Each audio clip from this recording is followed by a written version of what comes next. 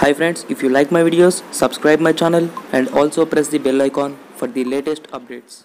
So in this video, I am going to explain you about cell lines. So how the cell lines are cultured and what is meant by the cell lines. Cell line is a permanently established cell culture that will get reproduced or else it will get divided, or else you can also name it as you can proliferated when it is placed in a fresh nutrient medium. So normally a cell line is nothing but firstly what you are going to do is that you are going to extract stem cells from a particular tissue. For example, if you take a bone and you have to extract stem cells regarding that bone, and once you obtain that stem cells, you should culture that, and once you culture it, then cell lines will be obtained. But the obtaining of the cell lines occurs only when there is a presence of the nutrient medium. So nutrient medium plays a major and vital role, where this nutrient medium helps the cells to get reproduced or else to get divided, where one cell will get divided to 2 and 2 will get divided 4 will get produced 8. So you know the cell division process, right? And that cell division process occurs by using this nutrient medium to form cell lines. So this is one of the important role which will be placed by this nutrient medium. So nutrient medium consists of many vitamins, it consists of many nutrients like carbohydrates, proteins, vitamins, growth factors, antibiotics, peptides, like this. There are many type of nutrients which will be present in this medium, which is called as a nutrient medium, which is mainly supplied to the cells in such a way that the cells will undergo reproduction or as division or as proliferation to form the cell lines. So the total procedure will be explained you. And one more important thing which you have to remember in these cell lines is that which type of cells are used majorly in these cell lines. Stem cells will be used. So what are the stem cells? Stem cells are nothing but, just now I have said you, the stem cells will be extracted from the tissues, and normally the stem cells will be of two types, embryonic stem cells as well as the adult stem cells. You can choose any of the stem cells for the formation of these cell lines, and normally many people will choose embryonic stem cells for the proper preparation of these cell lines only, because numerous number of cell lines can be produced only by using embryonic stem cells. But if you use adult stem cells, only few cell lines will be produced, right? And now we can form several cell lines linkages, but they can be similar or distinct. So you can understand this point later after the explanation of the procedure. So once if I explain you the procedure, then you can understand this point. So now let us discuss about the procedure, how the cell lines can be cultured. So now let us discuss about the procedure of the formation of cell line. So in the first step, what you are going to do is that you are going to select a organ, or else you are going to select a tissue or organ, nothing but same. So here, if for example, if you take like bone or as any muscle, and from that tissue you are going to extract stem cells. You are going to extract the stem cells. So numerous number of stem cells will be obtained from that particular tissue, and now these stem cells will be placed in the nutrient media. See here. Firstly, you are going to take a petri plate, and in that petri plate you are going to add the nutrient media. So these dotted like structures which I have drawn are nothing but the nutrient media. So what is the major function of this nutrient medium which I have said you? It mainly helps the particular type of cell to undergo proliferation or as to undergo division to form the cell lines. I have said you, right? So in this way you are going to take a petri plate, and in that petri plate you are going to take the nutrient medium. And now I have said you numerous number of stem cells will be obtained from the tissue. And from this numerous number of stem cells, you are going to choose a particular only one stem cell which has high characteristics or else high properties, and that can be examined under the presence of the microscope. So particular type of stem cell will be chosen, and then it will be placed in this petri plate which consists of the nutrient medium, right? And now we are going to do incubate. You are going to incubate it, and after incubation what will happen is that the cell will undergo division. So how the cell undergoes division? Because of the presence of the nutrient medium. So this cell, the chosen stem cell, will use as this nutrient medium which is present in the petri plate, and by using that nutrient medium it undergoes proliferation. That's nothing but the cell division, and once the cell division occurs, then it forms like this. And now this is called as primary culture. Primary culture, remember this word, primary culture, right? And here this process can be done by rapid cell division by using this nutrient medium which I have said you. And here the nutrient medium will be absent. Why? Because this stem cell has been used this total nutrient medium for the division process, right? So as it used the total nutrient medium, here the nutrient medium will be absent because the stem cell has been already used this nutrient medium. So the nutrient medium will get completed. So here there will be absence of the nutrient medium. That's only the reason I didn't draw these dotted like structures here. Okay, so now coming to the next point. See, from this primary culture you are going to select a particular type of only one cell. only one stem cell you are going to select here. You can take any type of stem cell. Here you can take this one or this one or any type of stem cell, but you are going to select only one stem cell from this total culture.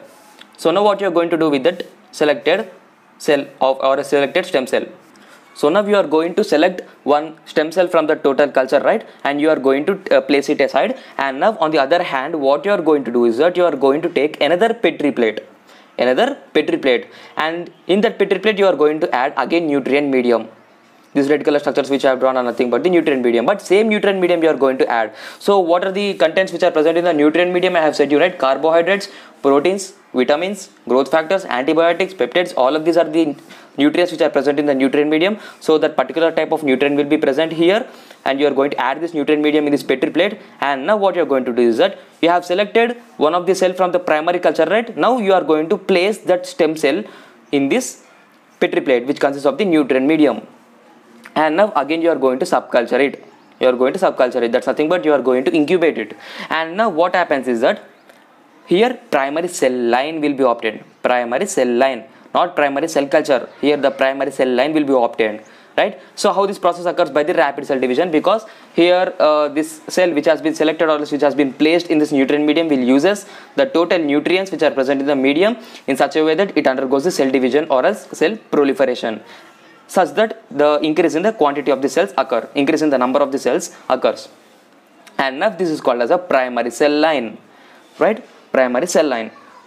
And now what you are going to do again here is that again same process you are going to do, where you are going to select one of the stem cell from this total culture or this cell line. You are going to select one of the desired stem cell, and now that particular stem cell you are going to extract from the cell line. And on the other hand, what you are going to do, you are going to take another Petri plate, and again you are going to add the nutrient medium, and you are going to place that selected cell from the primary cell line. So selected stem cell will be extracted right from this primary cell line, and that will be placed in this new Petri plate which consists of the nutrient medium. And now this cell line this cell which is present in this culture medium will uses this total nutrient in such a way that rapid cell division occurs and forms secondary cell line. So now this will be your secondary cell line. So what is primary cell line? This is primary cell line, and now here secondary cell line will be obtained.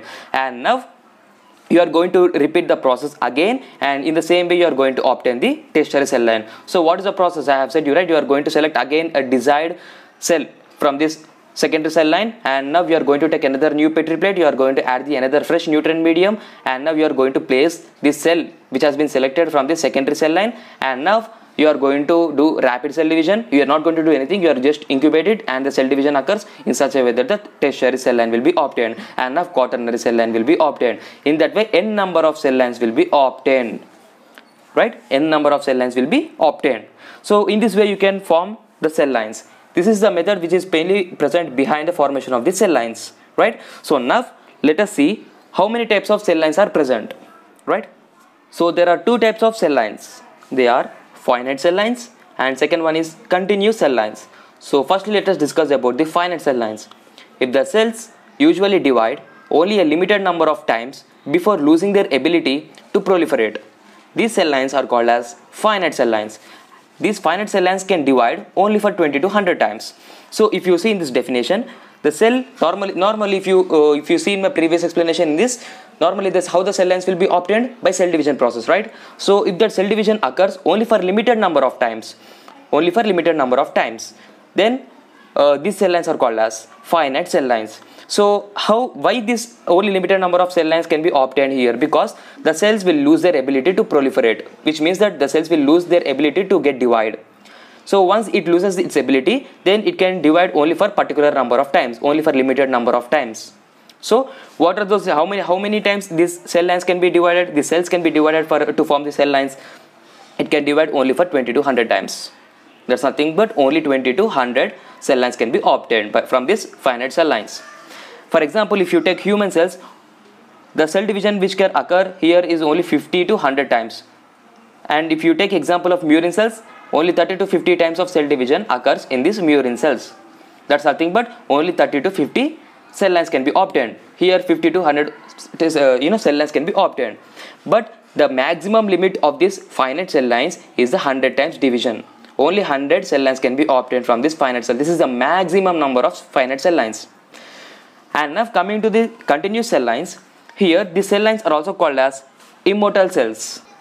So when the finite cell line undergoes transformation, and then they will have the ability to proliferate continuously or else indefinitely, or called as continuous cell lines. So now you are going to select one of the cell from the finite cell line, and that will get modified or else it will get transformed. So how the transformation occurs, or else how the modification occurs?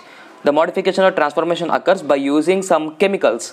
So some of the chemical treatment will be given to that particular cell which has been chosen from that finite cell lines, and then it will get cultured to form the all of these cell lines, but it can divide continuously.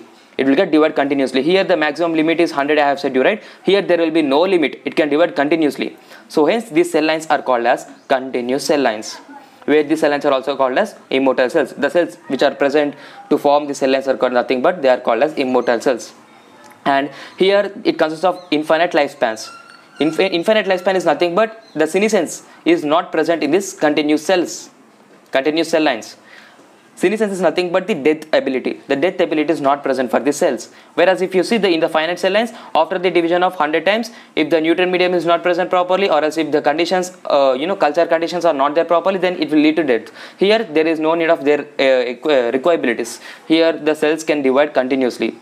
And here the lifespan is infinite, where the senescence is not present.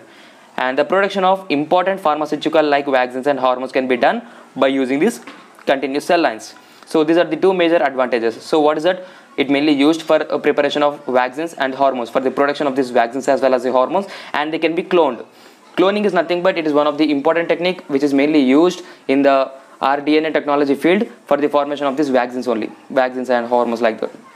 So this is about continuous cell lines. So if you like my video, just do like and subscribe, and if you like my explanation, subscribe my channel for further videos. And if you want notes regarding this topic, it will be provided in the WhatsApp group, and the invite link of that WhatsApp group will be given in the description box. You can use that link by joining WhatsApp group. Thank you for watching this video.